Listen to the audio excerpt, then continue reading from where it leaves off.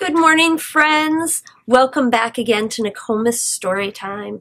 I'm here in front of my family's tinsel tree, and I'm wearing my holiday sweater because today I'm going to read you a book that reminds me of this holiday season.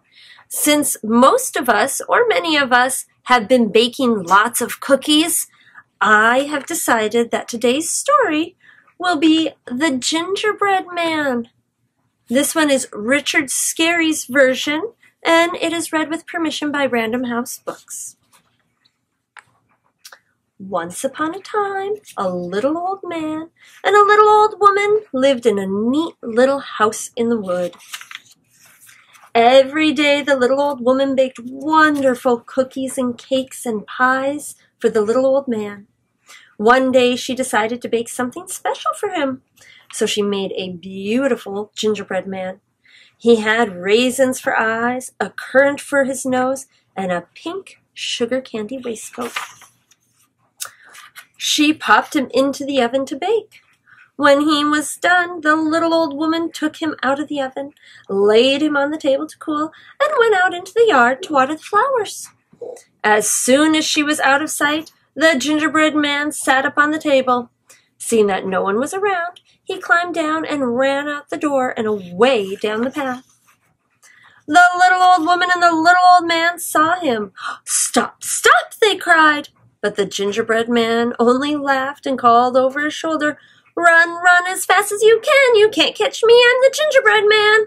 And with that, he ran even faster, with the little old woman and the little old man running behind him. When a gentle brown cow saw the gingerbread man running down the road, she thought how good he would taste. So she cried, "Stop, stop!" But the gingerbread man only laughed. "Run, run as fast as you can. You can't catch me. I'm the gingerbread man. I got away from the little old woman and the little old man, and I can get away from you. I can.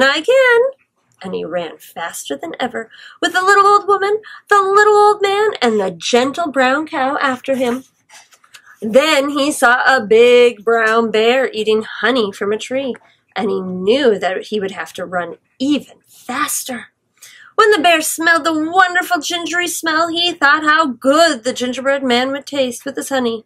So the bear cried, "Stop, stop!" But the gingerbread man drew a deep breath and laughed and cried out, "Run, run as fast as you can. You can't catch me. I'm the gingerbread man. I got away from the little old woman, the little old man, and the gentle brown cow, and I can get away from you. I can. And he ran with the little old woman, the little old man, the gentle brown cow, and the big brown bear, all running after him. At last, the gingerbread man saw a river before him, and he did not know how he could cross it. But a wily red fox was sitting near the river, and when he saw the gingerbread man, he decided that he would eat him. As the gingerbread man ran up to the river's edge, the wily red fox came out to meet him. "Jump on my tail, and I will carry you across the river," he called to the gingerbread man.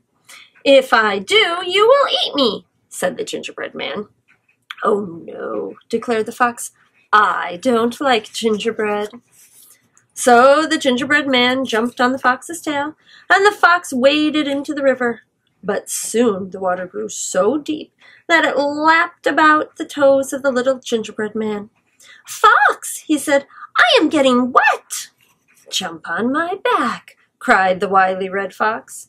The gingerbread man jumped on the fox's back, but again the water started to lap about the gingerbread man's feet. "Fox," he said again, "I am getting wet." "Jump on my head," cried the fox. The gingerbread man jumped on the fox's head, but the water was soon creeping up. "Jump on my nose," said the wily red fox. The gingerbread man jumped onto the fox's nose, and snip, snip, the fox gobbled him up. And that is just what should happen to all gingerbread men. I hope you enjoyed today's story. If you did, I encourage you to find The Gingerbread Man at your local library or your local bookstore. And until next time, keep reading.